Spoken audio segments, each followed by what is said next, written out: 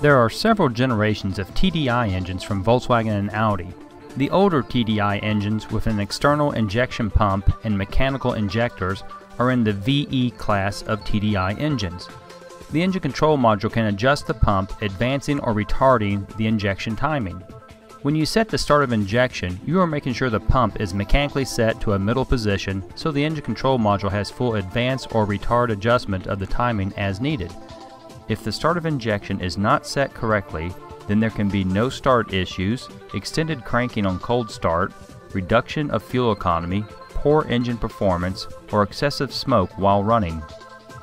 With the engine up to operating temperature and at idle, connect to the engine control module. Go into Basic Settings and leave the group number on 000 and click on the Go button. Note the engine may sound different when you do this.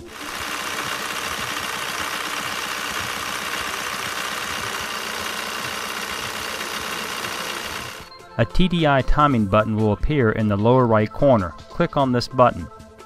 The TDI graph application will now open up. You will need to select the correct engine from the list in the lower right corner. Different engines have different specifications, so locate the correct listing for a 2002 Jetta with a 1.9 ALH engine. Note that the ALH engine is grouped with other engine codes, and the date of manufacturing does matter. With the correct engine listed selected, the scale on the screen will change. There should be two yellow lines. The vertical line represents the fuel temperature. The horizontal line represents the timing of the pump. These lines should intersect between the green and red lines. The green line represents the maximum timing allowed, and the red line represents the minimum timing allowed. The blue line is the middle value. If you check the cloud function, TDI graph will show the last 100 samples. In this example, we are within factory specifications, but just barely. Let's make some adjustments. Close out a TDI graph, out of Basic Settings, then close Controller. Now shut off the engine.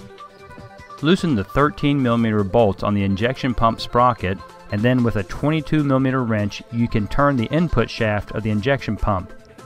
Pulling the wrench towards the front of the car advances the timing. Pushing the wrench towards the back retards the timing. I will try to find a middle setting here and then secure the 13mm bolts.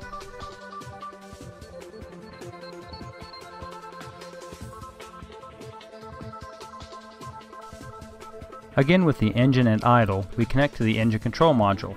Go back into Basic Settings group 000 and open up the TDI graph.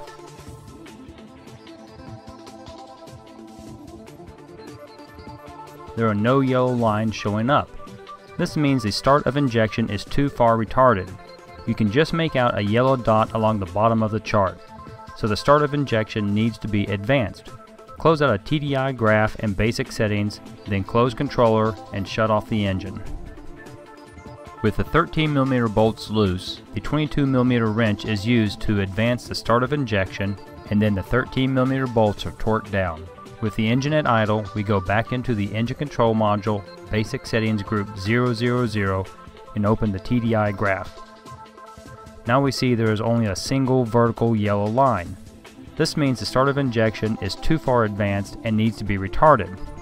Close out a TDI graph in Basic Settings, then close Controller and shut off the engine.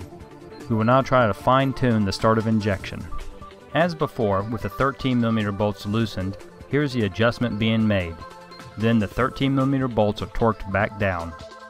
Start the engine and let it idle. Connect to the engine control module, Basic Settings group 000, TDI graph.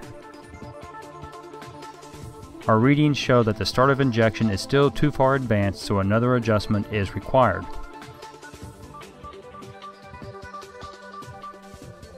And here's the adjustment being made.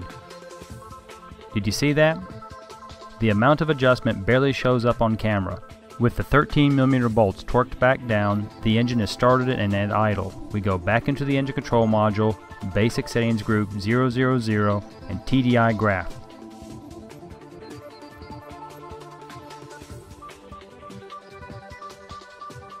Now we see our yellow lines intersect within the factory specifications and no further adjustment is required.